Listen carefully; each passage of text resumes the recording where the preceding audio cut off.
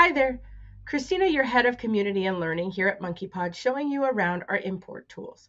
You can find all of our import tools here. Here you'll see your relationship data import, pre-MonkeyPod transactions, current transactions, other imports, and you can also view your import history.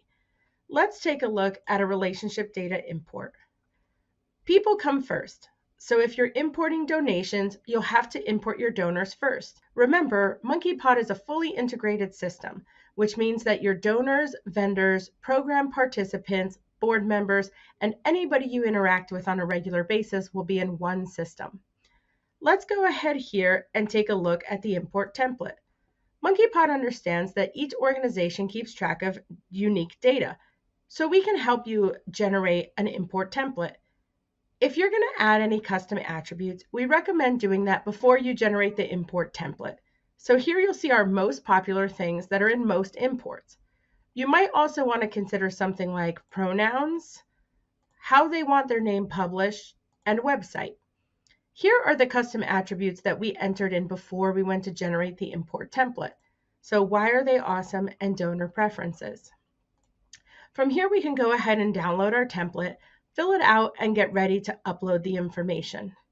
If you need more instructions on what these fields mean or what's required when, etc., you can go ahead and click on these extra instructions, and they will show you everything that you need to know about the specifics of each field. Let's go ahead and take a look at our import. So here you'll see the type. The relationship type is a factual thing about the relationship. Are they an individual, an organization, a foundation, etc.? You'll also see in column K here the rules. So in this case, our rules are donor, board, and awesome for this one person.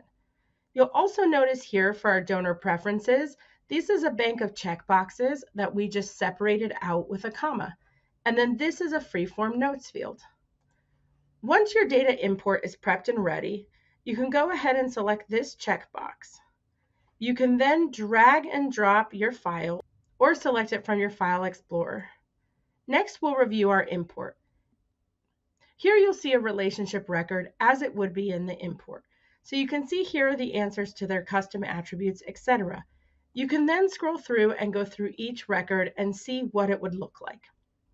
In this screen, you also decide what you want to do if it seems like this is a duplicate record of a record that's already in MonkeyPod.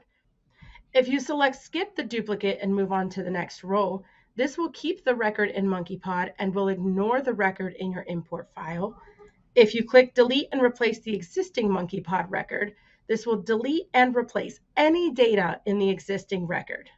If you're not sure, we recommend selecting allow duplicate email addresses to be treated as new records, and then use our duplicates manager to manage the import. From here, you can click Run Import and get a look at your running. Total records in the file 3. There were 2 that we're importing, and there's 1 that's considered invalid. You can download any invalid records to get information on why they weren't imported. So for instance, here in column A, we notice that the organization name field is required. So in the instructions, if something is a type organization, you must include the organization name field. Once you go ahead and fix all of these import errors, you can re-import and then you're ready to go. In general, our imports function similar to this one. You'll see here our pre-MonkeyPod transaction imports are donations and sales that are before your MonkeyPod bookkeeping start date. Any current transactions are revenue, expenses, or journal entries that are from this current fiscal year. And our other import are tags and items that you may need for your pre-MonkeyPod transactions or your current transactions. If you would like more assistance with your data imports, go ahead and enter data migration and hit enter into our beacon.